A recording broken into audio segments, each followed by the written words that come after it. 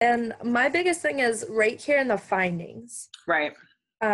Because I had very, very, very minimal bits of almost nothing. Mm-hmm. So I like really started going into it and started talking about it. So I kind of like introduced what my findings were in that first paragraph. And then I pretty much go into like the first question that I asked that raised interesting responses, Uh-huh.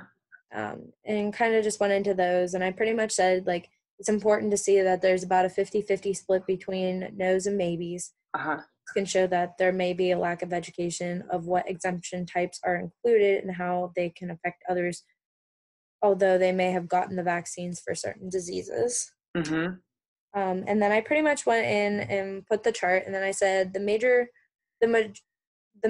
that voted no, I said what they were, because I think that kind of has like it gives you a general idea of like Mm-hmm. these majors think this way and other majors do not. Mm-hmm. How can we look at that and think, what's going on? Mm-hmm. And also with the responses for, like, I put in within those responses of no's, there were 6 participants that had immediate family, and while the other 3 did not. Okay.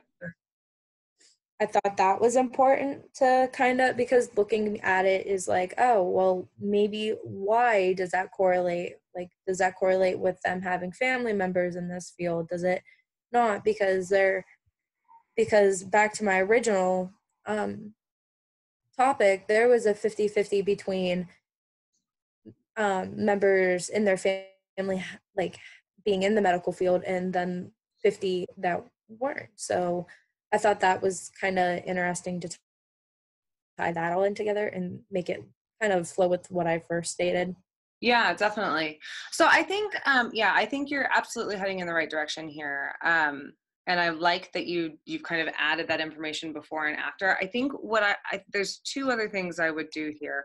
One Okay. is I would add another sentence or 2 at the end of that paragraph that gives us some kind of comment on what this means. So you're doing a really nice job of stating, like, we're kind of seeing these differences. We're kind of seeing different majors line up, medical field, not medical field, like something that kind of says, what do we do with that? Right? Like, what does Yeah. this mean to you?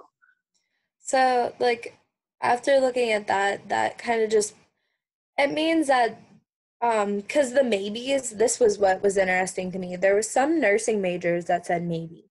Okay.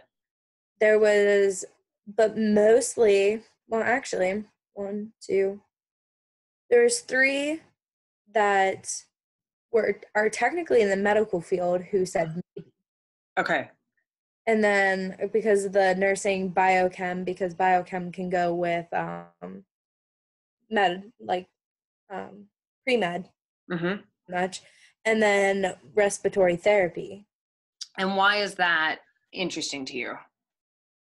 Pretty much because, in my opinion, I think medical based people should kind of look more into that and think, what does this mean to us as medical professionals, and what could this do to our career in terms of what types of patients we see? Mm-hmm.